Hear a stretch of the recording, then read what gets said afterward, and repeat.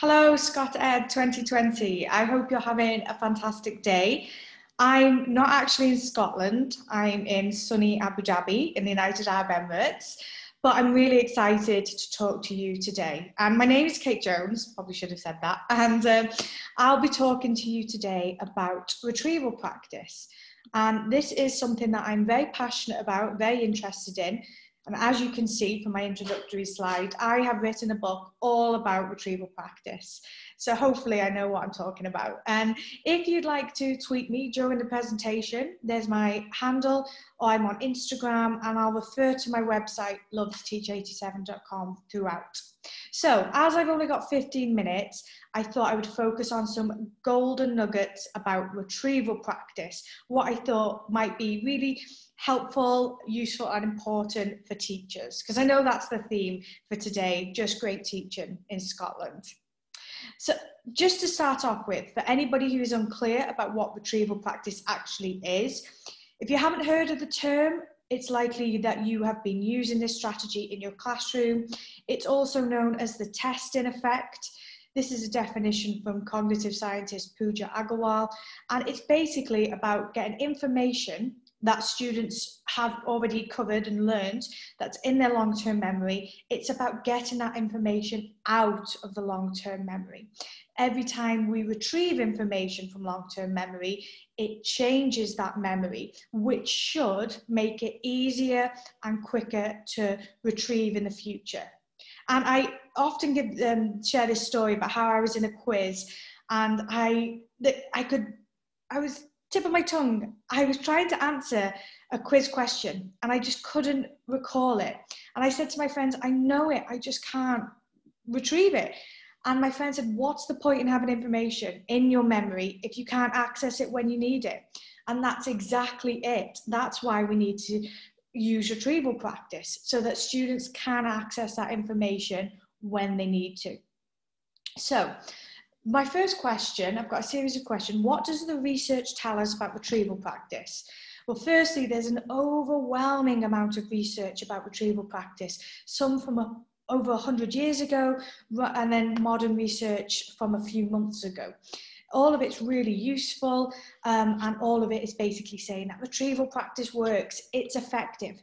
And that's my first point, that it works for students of all ages and abilities, and it's deemed as more effective than other strategies. And the research paper I usually talk about and reference is the work of Professor Dunlosky, Strengthening the Student Toolbox. And he's looked at 10 different revision strategies and he ranks them in order of effectiveness, with retrieval practice alongside space practice, where you spread that out, being at the top. And then lower down, we've got strategies like highlighting, rereading, underlining. So retrieval practice works whether you're primary or secondary. But we can use different types of retrieval practice with different students. So younger students, and this probably won't surprise you, as teachers we know this, they will require more support and more scaffolding. I read some really useful research about this on the Learning Scientists website. They gave examples about a brain dump, which is basically write down everything you can from memory about a specific topic. And where younger students might struggle with that is they may get confused, they may not retrieve relevant information. So they just need a little bit more structure and guidance and support, and multiple choice questions are a good option for that. There's not that much research I've come across about retrieval practice and gender, although speaking to the authors of the wonderful book, Matt Pinkett and Mark Roberts, Boys Don't Try, we discussed this, and they pointed me in the direction of some research which said that girls are more likely to use retrieval practice than boys, and girls are more likely to embrace it. There's no research to say that it's more effective for girls than boys. The research just suggests that girls are more likely to use it. And anecdotally, I remember a male student chatting to me saying, "Miss, does it matter how I revise? At least I'm revising." And I said, yes, it absolutely really does matter how you revise. Whereas he had the mentality, I'm revising. that's enough, that's all that matters, at least I'm doing something. So that takes quite a while. So we just need to encourage the boys as well as the girls, but just make sure that they are using retrieval practice outside of school as well. Right, we should use a variety of retrieval strategies. Free recall, like the brain dump, is more challenging, but it will be more effective. Multiple choice questioning, not as challenging, but it will lead to more retrieval success. And we basically need to have a balance of that in our lessons, of free recall and multiple choice. And also Tom Sherrington calls it, he says, vary the diet, mix it up. I've created lots of retrieval resources like retrieval grids and cops and robbers. Adam Boxer's created the retrieval roulette, which is incredibly popular. And that's one of the things I love about retrieval practice, is how flexible it is as a strategy that we can use in the classroom. And then finally, whilst there's not a huge amount of research into this, there is research, and if you want to read it, it's on retrievalpractice.org, and this was a study carried out at college in America. Basically, students who were carrying out regular retrieval practice, on the final test, they felt less anxiety. So even though it's called the testing effect, and some opponents of retrieval practice say you shouldn't be regularly testing children, it damages their mental health. Of course, we don't want to do that. Their well-being is paramount to us. But actually, research is saying regular retrieval and retrieval practice becoming the norm can reduce anxiety. And that links in with what I'll talk about as well in a moment about confidence. So let's bust some myths about retrieval practice. And if you think any of these myths are prevalent in your school, I have blogged about this at lovetoteach87.com. And these are comments that I've heard from teachers, either in schools or online. And I thought, let's just explore this. So the first myth is that retrieval practice is not new at all. We've always done it. And you hear quite a lot of people say that. And I do think there's an element of truth to it. But at the same time, we do not have the knowledge and understanding of cognitive psychology that we do now, and memory. And perhaps we didn't realize the importance of retrieval practice. So I would use retrieval practice at the start of a lesson, but basically asking about a recap from last lesson, and I wouldn't really go much further back than that. So yes, I've used retrieval in some way throughout my career, but I use retrieval practice completely different now than I did even 5 years ago. We don't have time for retrieval practice. Again, I hear this a lot from teachers. My simple answer would be make time. And I really don't mean that in a bossy way, but simply it's so effective, it's so powerful. If you're not making time for this learning strategy, I think someone needs to review, or you need to review your lesson plan and think about what can go and where you can fit it in. And I've managed to make time, and lots of other teachers have, and you will see the benefits by including it in your lessons. This one I hear a lot, maybe from students more than teachers. Why do we need to practice retrieval practice when we have Google? Yes, absolutely valid argument. I Google things quite a lot, but I would much prefer it if I didn't have to, if I could simply recall that information from long-term memory. Daisy Christodoulou's written a lot about this and the actual prior knowledge you need to be able to successfully navigate and use Google. And do we really want a generation of children who are reliant on Google and not have this rich knowledge base that they can access? So no, of course not. It's a silly myth, really. Retrieval practice is boring. It's kill and drill knowledge test.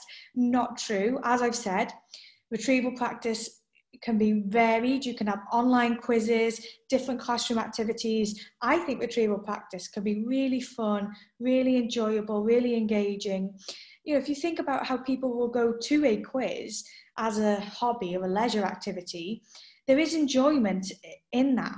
There's a lot of satisfaction in being able to answer a question, to recall it from memory. So it doesn't have to be kill and drill. There's nothing wrong with the knowledge test, but it's not just that. And then this myth, I feel like I contributed a little bit to. Retrieval should only be used at the start of a lesson. In my first book, Love to Teach, I wrote the best way to start a lesson is with retrieval practice. And I do stand by that. I do start majority of my lessons with retrieval practice. And Rosenshine, I'm sure you're probably familiar with the work of Barry Rosenshine, and Tom Sherrington's done a lot of work on it, advocates the use of daily and regular review and recall. But the problem with this is that some people think retrieval should only be used at the start of a lesson. I haven't read any research that says it's more effective using retrieval practice at the start compared to another point in the lesson. And the problem with only using retrieval practice at the start of a lesson is we might not dedicate enough time to it. So yes, it's a great starter activity, but no, it shouldn't be limited to just the start of a lesson. So what are the benefits of retrieval practice? There are so many. I've summarised some points from a research paper called The 10 Benefits of the Testing Effect. It's a little bit of a lengthy academic paper, so I've just tried to summarise it as simply as possible. But this is the main benefit, is that it works. It's a powerful learning strategy. Everyone needs to know about retrieval practice. Teachers, students, parents, governors, everyone, spread the word. It works, it's wonderful. Secondly, this is also very powerful. Retrieval practice can identify gaps in students' knowledge. They've got an answer correct or incorrect. They've got this right, they know it. It's very powerful knowing what you know and knowing what you don't know. So then that can guide their future revision.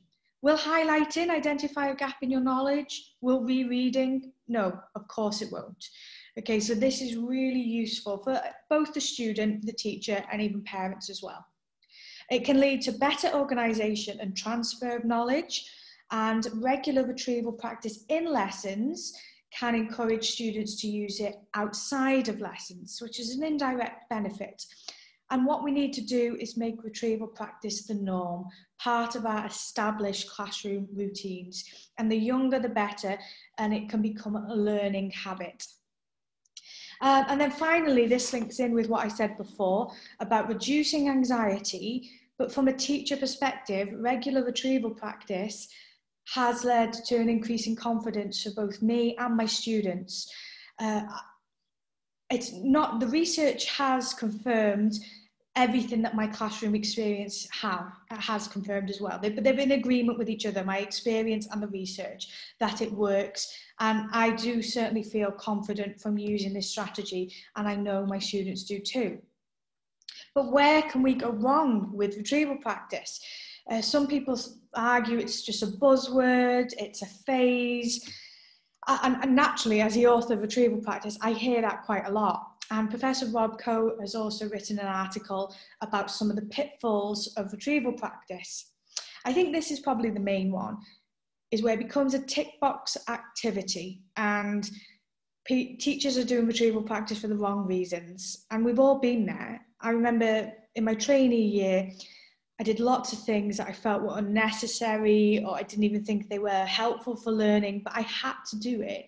I had to jump through that hoop to get my teaching qualification, whether that's learning styles or something like that, brain gyms. And retrieval practice shouldn't be that. It shouldn't be something that is just done for lesson observations or inspections. It genuinely should be a classroom activity and routine because it supports learning. Also, I think this is a mistake I've made, not dedicating enough time to question design, instead focusing on task design.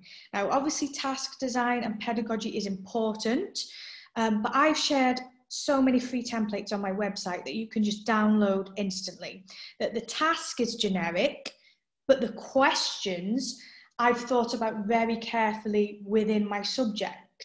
Now, very recently, I tweeted a picture of a multiple choice question I saw online by a teacher that I didn't name and shame, but I was really angry. It was an example of multiple choice question that was not well designed.